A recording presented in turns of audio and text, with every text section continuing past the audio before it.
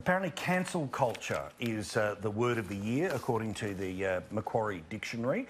And cancel culture, for those that aren't quite across it, is this idea about, yelling, shouting, pointing and hoping that people lose their job as a result of things. Have a look at this. Cancel culture, the online phenomenon of boycotting public figures who do or say the wrong thing, is the Macquarie Dictionary word of the year.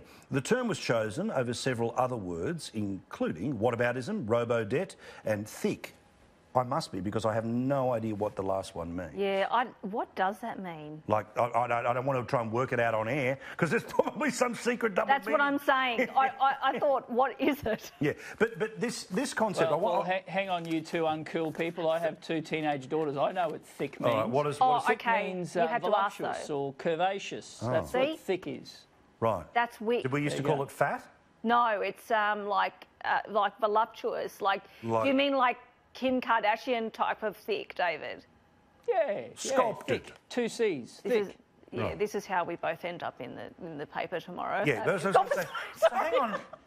I'm just going to say, I know there's this old man conversation, and we're just making it too easy for the people at Channel 2 who want to point at Sky News. But seriously, I would have thought that if you tried to change a word, you cut down the number of letters instead of just changing one.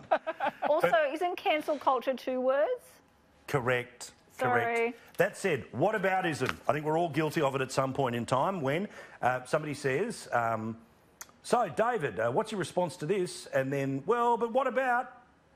As a little gear change. We all do it, not just in politics and television, but I think we often watch how many times it happens over Christmas when you're having a fight when somebody says, yeah, but what about? Yeah, but what about? I would have gone with that rather than cancel culture. I think cancel culture, the phenomena, is something worth recognising for the year, but I don't think that particular term has really caught on in Australian vernacular, don't you think, David?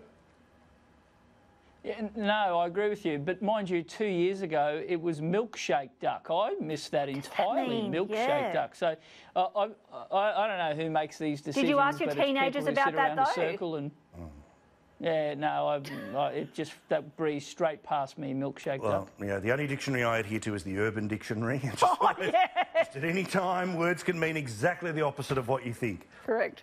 It can always be a fun day to learn that.